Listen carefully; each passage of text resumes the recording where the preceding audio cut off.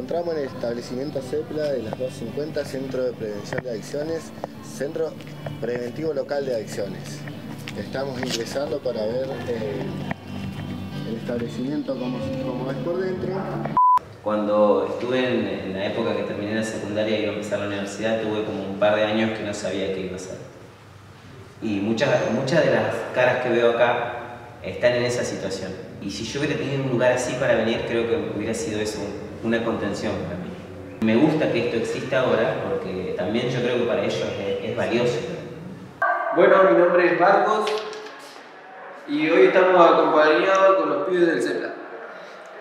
¿Cómo anda, gente? Yo soy Ariel Lara, vengo del CEPLA acá desde que está, tengo 18 años. Y yo soy Ezequiel Velázquez y vengo de hace 3 años ya. Muchachos, ¿qué es el CEPLA para ustedes? ¿Qué es el CEPLA para nosotros? Para mí es una segunda casa. Vengo todos los días, salgo del colegio, vengo por acá, los sábados. Estoy casi todo el día acá, compartiendo cosas con los chicos, con la mate, haciendo talleres. Nada, eso. Y el CEPLA para mí es un lugar en el que se vienen a hacer talleres de todo tipo. Tenemos radio, presentación y etc. Yo creo que todos tienen que venir al CEPLA porque están todos invitados. Y bueno, el CEPLA para mí es un lugar para venir a divertirnos. Yo definiría el CEPLA como un espacio de encuentro, un espacio de contención. Es un lugar donde vos te encontrás, podés compartir con otras personas y a la vez es como que hay gente que te puede escuchar. Todo aquel que viene a estar con un otro, y que ese estar con el otro a veces genera distintas ideas, distintas propuestas. Ahora sí. Este es un insecto que viene a comer nomás porque no ayuda. ¿Querés preguntar algo? Este es nuestro cocinero número 1, este es el número 2.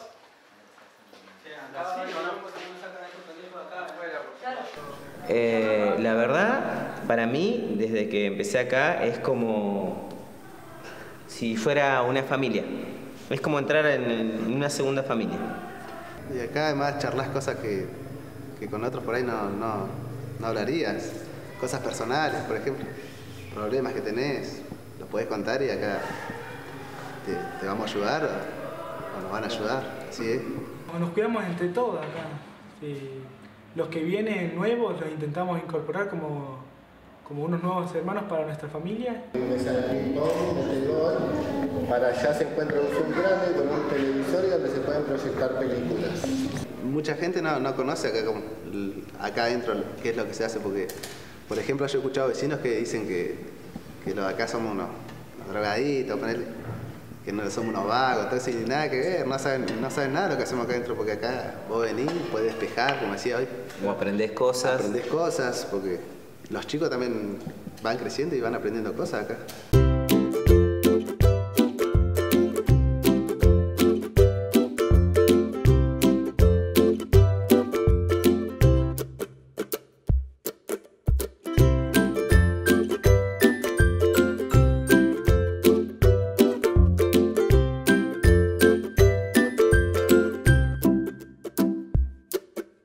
¿Concurrís a algún taller acá dentro del establecimiento?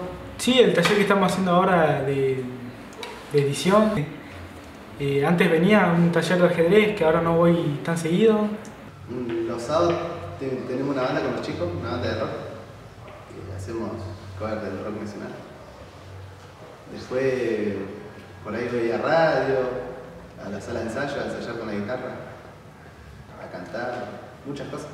Antes de acá no sabía hacer música, que es lo que hago ahora. Una cosa media áspera, ¿no? Seguimos en la previa del viernes con muchas noticias. También ya contamos lo que va a pasar en la Copa Libertadores. También vengo al taller de radio que estuvimos acá con los pibes del CEPLA, con Luli, que es uno de los encargados de acá del CEPLA. DJ Nico, ¿cómo estás? ¿Cómo estás para hoy? Me quiero encerrado. Lo tengo bajo llave. Lo tengo bajo llave a pleno. Yo creo que es un buen lugar para que los chicos vengan a divertirse, para que no estén ahí tanto tiempo en la calle sabiendo qué van a estar haciendo ahí con su vida.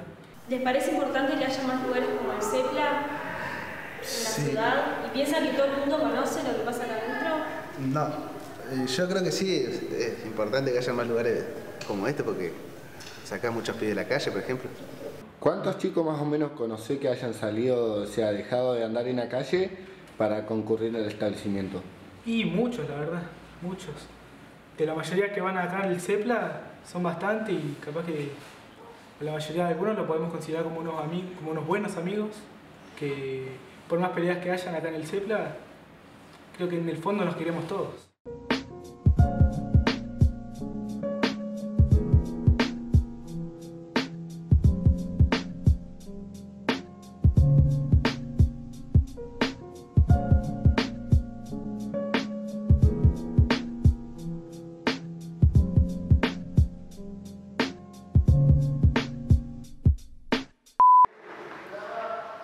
¿Qué es el CEPLA para vos?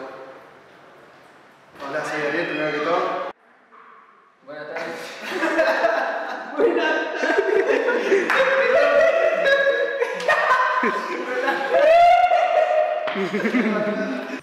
¿Qué son los coordinadores para vos? Pero vamos a empezar con el nombre, trae eso primero. No, si ya lo dijiste. Nada, vamos a hacerlo otra vez. Sí, otra vez, amigo. ¿Ese es tu nombre? Presentate.